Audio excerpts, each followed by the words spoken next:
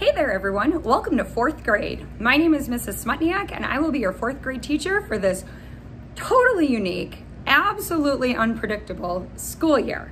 First we were going to be in school, then we're going to be at home. Now we're just going to start at home, we're going to start remotely, and we're going to see how that goes. And we know that that's all for your health and your safety as well as mine and the rest of the people here at school.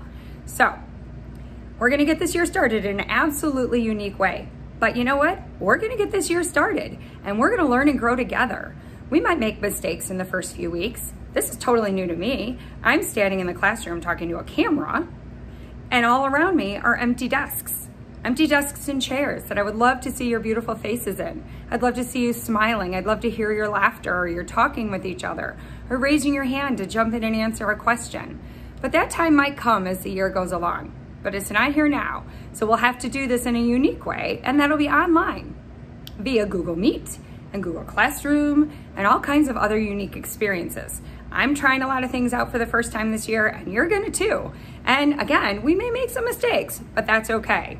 So let's get this started. The very first thing you're gonna get from me this year is a bin, and you're gonna be picking that up. And when you pick it up, it's gonna have all the materials in it that you need to get this year started. So right now what I'm gonna show you is what's gonna be inside that bin so that you know what to expect and you have an idea of what you're gonna be getting. So first in that bin is a folder that says parent information folder on it. This is a folder full of reference resources that you might need for different programs. Some stuff in here for kids, the rules for online classroom meetings, and the ways you should and shouldn't do things when you're online and with our class, and also how the different programs work and things you might need for that. So this will be the first thing in there. And then, I'm gonna set this down. And then you're gonna get an assignment notebook. Now, traditionally you would fill out this assignment notebook here at school every single day. You'd write down your homework, your assignments, the date, any important notes and information. Your parents could communicate back and forth with me through it, but not this year. This year you're not here. But we ordered them in the spring, so we're sending them home to you anyways. And this is a great tool actually to help you and your family stay organized. So when you open it, you see that this is the month of January that I opened to, a little bit farther down the year, huh? So let's go a little farther back. This is July, we just had that. I'm not doing a very good job of opening this, am I? August and September. Here's August 31st. As a family, if you have things that are happening that day, you can use this as your weekly calendar, your daily calendar. Fill in all the meetings. If you have more than one child at home or you have a brother or sister that have to do things online too, you can just write down everybody's information for the day in here. It might help you guys stay organized because I know that this is going to be really new for all of us.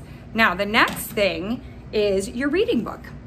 It's new this year. Notice that it bends. We have a whole new reading series this year. It's called HMH Into Reading. And this is a book that you read and write in. And it has a website. So we're gonna do all kinds of stuff online. We're gonna use the book, we're gonna use the website. We're gonna do all kinds of cool stuff with this. And it has a lot of fun stories in it. So this is book 1, there's 2 of them. So later in the year, you'll get the next one. But in your bin, you'll have book 1. You're also gonna have your math reference book. Now the reference book is not where you do work. The reference book is where you find how to do different things and what different things mean, and there's some practice problems in there, there's a glossary. So if you're stuck on, say, long division, you can look in the table of contents or the index in the back, find long division, and it'll show you a lot of different examples and tell you step by step how to do it. So if we're doing something in class and you wanna just kinda help yourself, you can go into here to do that. Now, along with that, we have our math journal. Your math journal 1 will be coming home in your bin. It has all the beginning materials, and you see in the back, fractions. These are all things you can cut out to help you with fractions as we go along through the year. So we'll be doing lots and lots and lots of work in our journal 1. You're also gonna get a SkillsLink workbook. The SkillsLink workbook has 1 page for each lesson or important activity. So this is just an extra practice book. Sometimes I might assign something in it, but it's not our main source. But we are giving it to you in case you want to do some extra practice. You're also gonna get a handwriting book. A handwriting book in 4th grade is cursive. Now, this will be just kind of like a fun in between things. We'll do a lot of cursive on Friday, but Fridays throughout the year, but this isn't going to be a primary focus of our learning. But if we ever come back to school, we'll do a lot of practice with it together. You're also going to have a whiteboard in your bin and a marker, and you'll be able to show me your formation of different cursive letters on that whiteboard. Interactive Science. This is our science program for 4th grade. It is a workbook, just like you had last year, so you read and write inside it. Also has super cool stuff online, and we'll also be using Mystery Science, the website, this year. So science will be a lot of fun, and we'll alternate between a unit of science and a unit of social studies. So we'll go back and forth between the two. And your last book that's in there is your My World Social Studies book. This book has everything you need for social studies. We're going to do tons of work this year with regions of the United States and geography, lots of cool stuff. This also has a website, the same website as your science book. So we'll also be doing a lot of neat stuff online with this as the year goes along. Remember, we'll do one of science and one of social studies. So you want to keep these in your bin so that you don't lose them. The last two pieces that are in your bin are resource materials for math. You have a Ziploc bag of all kinds of stuff that you need for math. There's a table of contents on the front. You have in this bag a deck of cards, a set of dice, a tape measure, a protractor for when we start with angles, a template, and fraction circle pieces. Those same pieces are able to be cut out in the back of your math journal. So if you happen to lose one, you can cut them out and add them back into your bag. So this bag will be inside there. The content sticker is on the front so that you know what should be in this bag. So if you use a material, you want to make sure that you stick it right back in the bag so you don't end up losing it. And if you're not sure where it's at, you can look right here at the table of contents or the contents on the bag and see if it's in there. And the last piece that you have in your bin outside of your Chromebook, which I'm not showing you because I don't even have that yet, but your Chromebook and your plug will be in there too. But these are the things that I've added. And this says math resources at the top, but there's a few other things on it as well. It's a docket. Some dockets are this way and they open up. Some are this way, and some have the strings, but they all have the same things inside them. So inside everybody's docket is a zipper pouch with headphones. I got everybody a set of earbuds and a pouch to keep them in.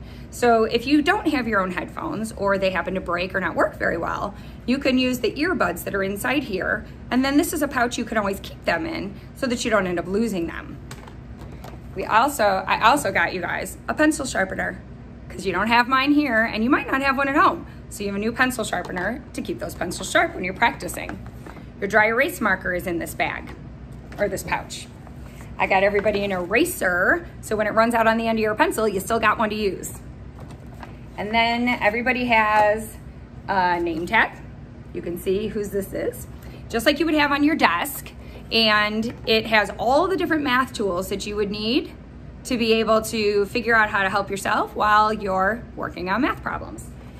And then there's 3 other things in here. You have a multiplication chart, colorful, easy to help you with, multiplication strategies card.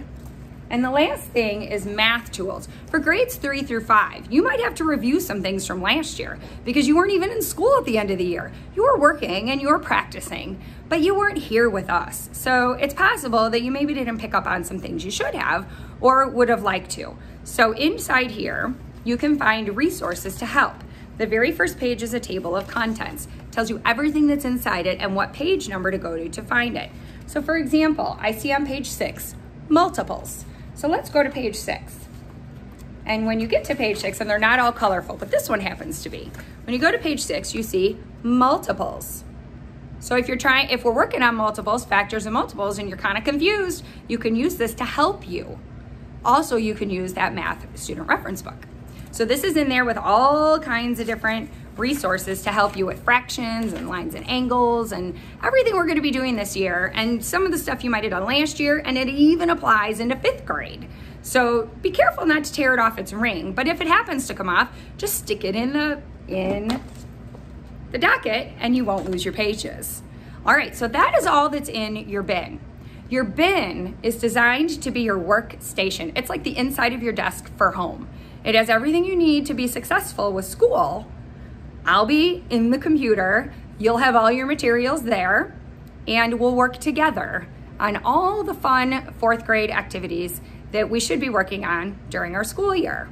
Now, when you take something out of your bin, make sure you put it back in your bin. You wouldn't just throw it under your bed or on the floor underneath a toy shelf here at school. You will put it back in your desk. So put it back in your bin, and that will help you not lose any of the materials you need. That bin is your workstation. So say you go to grandma's for a day. Take the whole bin, you have everything you would need for school. Say you're working in the kitchen. You can put it on the kitchen table, you have everything you need. Maybe the next day you're working in the family room. You always have everything you need if you keep it all in your bin, including your computer and your plug, the Chromebook and the plug. There's space for it all, and so keep it in there.